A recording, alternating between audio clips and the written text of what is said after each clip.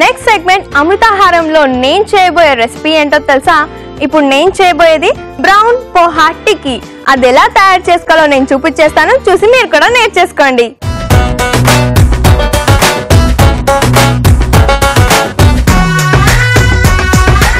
Brown poha టిక్కీ ముందుగా మనం ఏం చేయాలంటే ఈ ప్రాసెస్కి ఒక మిక్సింగ్ బౌల్ తీసుకుందాం. మిక్సింగ్ బౌల్ తీసుకొని ఇందులో మ్యాష్డ్ పొటాటోస్ బాగా బాయిల్ చేసి మ్యాష్ చేసేసాను. ఇవన్నీ నేను వేసేసుకుంటున్నాను. అండ్ నెక్స్ట్ అలాగే నానబెట్టిన పోహా, ఇది నానబెట్టాం కాబట్టి వాటర్ కొద్దిగా మనం ఫిల్టర్ చేసుకొని వేసుకుందాం. మనకి టిక్కీ అనేది కొద్దిగా గట్టిగా రావాలి కాబట్టి ఈ వాటర్ అంతా కూడా తీసేసి మనం వేసేసుకుందాం.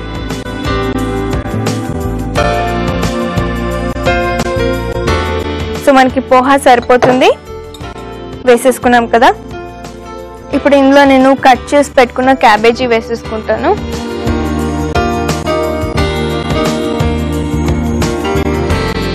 అండ్ అలాగే క్యారెట్ తురుము, ఆల్రెడీ నేను తురిమేసి పెట్టుకున్నాను.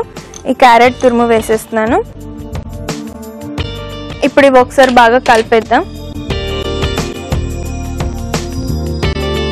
ఇప్పుడు మనం ఇందులో కొద్దిగా ఆనియన్ వేసేసుకుందాం, అలాగే పచ్చిమిర్చి.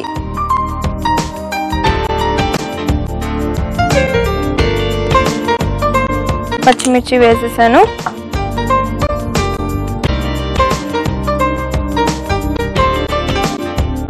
ఇప్పుడు మనం ఇందులో కొద్దిగా సాల్ట్ యాడ్ చేద్దాం. సాల్ట్ అండ్ అలాగే ఇందులో మనం కొత్తిమీర కూడా యాడ్ చేసుకుందాం.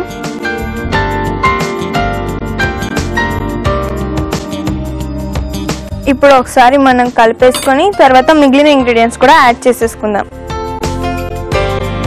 బాగా మిక్స్ అయిపోయాయి. ఇప్పుడు ఇందులో మనం కొద్దిగా కారం యాడ్ చేసేసుకుందాం. సో కొద్దిగా కారం వేసేస్తున్నాను. మనం ఆల్రెడీ పచ్చిమిర్చి వేసేసాం కాబట్టి కారం చూసుకొని వేసుకుందాం. అలాగే కొద్దిగా గరం మసాలా.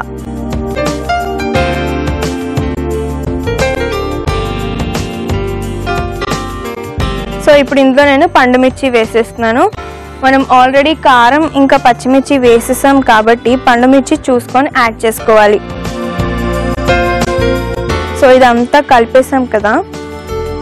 ఇది కలిపేసిన తర్వాత దీని కన్సిస్టెన్సీ బట్టి ఇది టిక్కీలా వస్తుందా రావట్లేదా చూసుకొని మైదా యాడ్ చేసుకుంటూ ఉండాలి కొద్దిగా. సో ఇప్పుడు మనం ఇందులో కొద్దిగా మైదా యాడ్ చేసుకుందాం.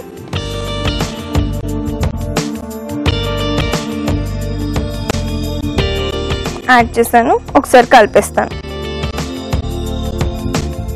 దీని కన్సిస్టెన్సీ బాగా సరిపోయింది. ఇది టిక్కీలు చేయడానికి ఇప్పుడు సరిగ్గా ఉందన్నమాట.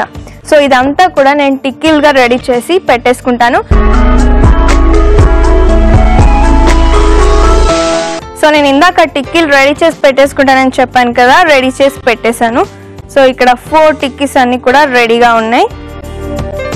సో ఇప్పుడు మనం వీటిని ఫ్రై చేసేసుకుందాం.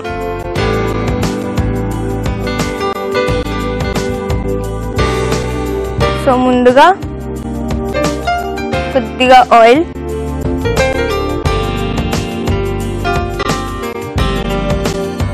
వేసేసాం కదా. ఇప్పుడు మనం టిక్కీలు వేసేసుకుందాం.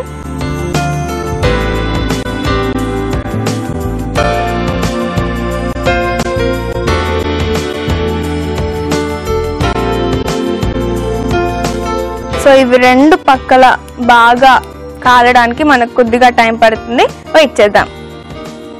సో మనకి 4 టిక్కీస్ కూడా బాగా కాలిపోయాయి. సో ఇప్పుడు వీటన్నిటిని కూడా నేను సర్వింగ్ ప్లేట్లోకి తీసేసుకుంటున్నాను. So serving plate తెచ్చేసాను. ఇప్పుడు ఇవన్నీ కూడా తీసేసుకుందాం.